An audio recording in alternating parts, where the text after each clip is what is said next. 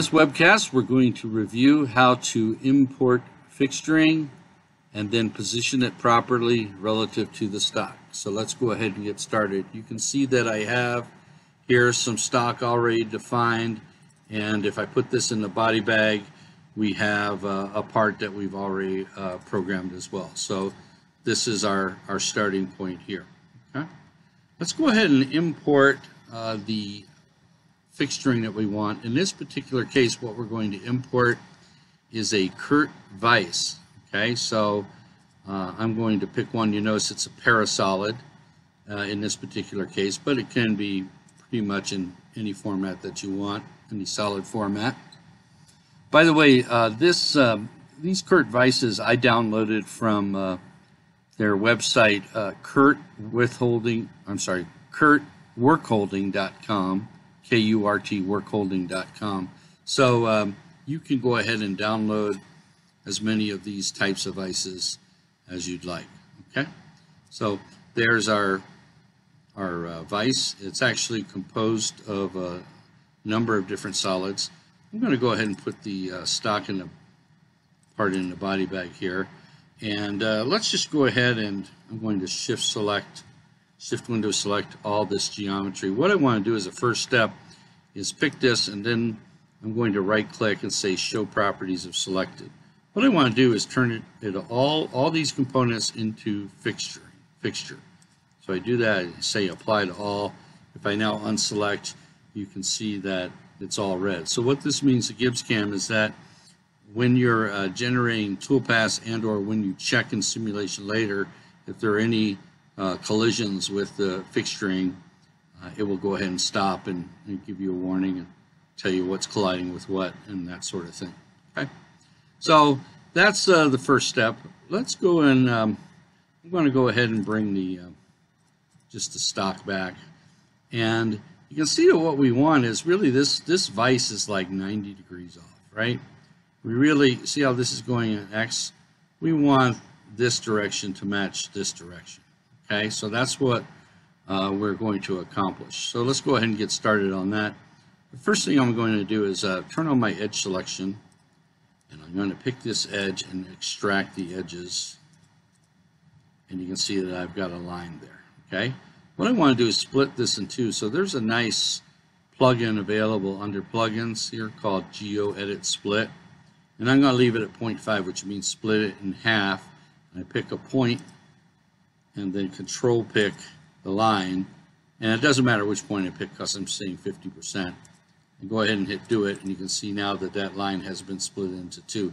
Really, the only reason I did this is because I want this midpoint here, because I want to create a coordinate system that has the same orientation as this one, but with the origin right there. So let's open up our coordinate system list and our coordinate system palette list. Okay, you can see that the XY plane is currently the active one because it has a blue band through it. I'm going to make a new coordinate system, and I'm going to go ahead and double click in the name area here and put 2. And I'm giving it that name because ultimately that's where I'm going to want the vise to go to. Okay, so I'm going to create another one called from here in a minute. But the only modification I want to this coordinate system is I'm going to pick this point that I just made, and I'm going to select this change origin option and unselect now, and now you can see that my 2 coordinate system is now has its origin at the bottom front of the stock here. Now that I've done this, by the way, I can go ahead and just delete that geometry out because I really don't need it anymore. So now where I'm going to go from is I want the lower middle portion of this plate right here. Okay, that's where we're going with this. So let's go ahead and get that geometry first so that we can get the desired point. Now, one thing I want to point out is that there's actually a chamfer on the bottom of this plate. So we're going to have to do a little adjustment to compensate for that. Okay, but for right now, I'm going to again turn on edge selection, pick the very bottom of the chamfer here, and again pick extract edges, turn off my edge selection, and then as before, what I'm going to do is use that same plugin, GeoEdit Split, pick a point and control pick the line and do it. And again, I did that just to get that point right there. Okay. Okay, let's make another coordinate system.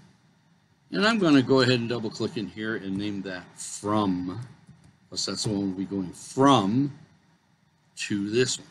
Okay, so I'll do that, turn on my coordinate system palette, and as before, I'm going to go ahead and pick this point and change the origin to be there. Okay, so if we look at the 2 coordinate system, you notice our x, our horizontal component of this coordinate system, is going like this. Okay, if we turn on the from one, we notice that the horizontal component is going this way. We don't want that. We want it 90 degrees running like this. Okay, so we have to make that modification. So to do that, I'm going to pick this align h-axis, and I'm just going to tell it to rotate 90 degrees in the counterclockwise direction. Okay, and you will notice now that the horizontal component of this is now running along this way. Okay, this is H, this is V, this is D. Okay, so we've got our coordinate system almost where we want it. By the way, I can get rid of this geometry now by double clicking and hitting the delete key. Okay, but remember this has a little chamfer on it, so we want to compensate for that. There's a nice little function under plugins called show position. I'm going to activate that now, and I'm going to turn on my face selection. Now I'm going to pick this face.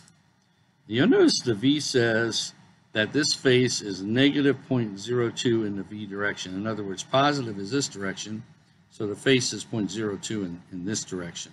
We want to compensate the coordinate system, the from coordinate system, to be right on that face. Okay, so I'll just go ahead and Control C, that is copy that value, and now we're just going to go into our coordinate system palette, and I'm not picking anything this time. I'm going to say change origin, and I'm going to say relative to the HVD, I want to move the V, see that, minus 0.02, and so I'm just going to hit do it.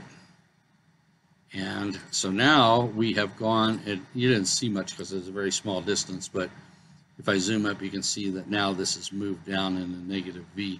So we're right on the face of that right now. Okay, so that's all good. So what I can do now is we're actually all set. We're actually all set now in terms of our coordinate system setup. Let me put this away just so I don't select it inadvertently. And the one thing I want to do as a first step is I'm going to Windows, Shift Windows, select all the fixturing. I'm going to right click on the from coordinate system and say change CS XYZ. What this does is ensure that all the solid geometry belongs to the from coordinate system. Now CS XYZ will not move it in any way. Okay, it'll simply say I want this to belong to it. Okay, and that'll become important for our next step.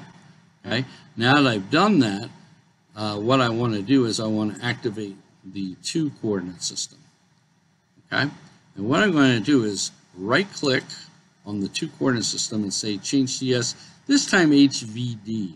Okay, now when I pick this, what it's doing is saying whatever this geometry that belongs to this coordinate system, whatever, I want you to match the origin and orientation from to match the one that you're going to. So it'll kind of move the origin and do a 90-degree rotation to this 2 coordinate system. So I'm simply going to pick this here at this point, and you will notice, I'll bring the stock back just so you can see that here. You'll notice now that we have it nice and aligned relative to this jaw. Now, you will notice also that there's this jaw, there is some distance here, right? So I want to move these 2 plates. You may notice there are a couple of socket head cap screws here as well. We want all that to move in this V direction relative to that, okay? So the first thing I'm going to do is go ahead and select all that geometry. So I'm going to pick both socket head cap screws, the plate, and this plate. That's all that I want to move. And now I'm going to go into Modify, and I'm going to say Absolute Translate. And what I'm going to do is, let's zero all this out so we can see this. Okay, I want to move from, and in this particular case, what I want to say is, I want to move in the Y direction, right, from this Y. So I'm going to Alt pick. When you Alt pick, you fill fields. So I'm going to say whatever the Y is for this one, and I want it to move. Now I'm going to highlight this field and holding my Alt key down, so it will fill this field with the Y of this face. Okay, and then go ahead and hit Do It. And you can see that all that geometry moved up against there, right? So now we've got our vise as a fixture positioned. We've clamped down on it. And at this point now what I can do is I can go ahead and run my machine simulation on this. And we can see exactly what this looks like, moving relative to the machine itself. All right.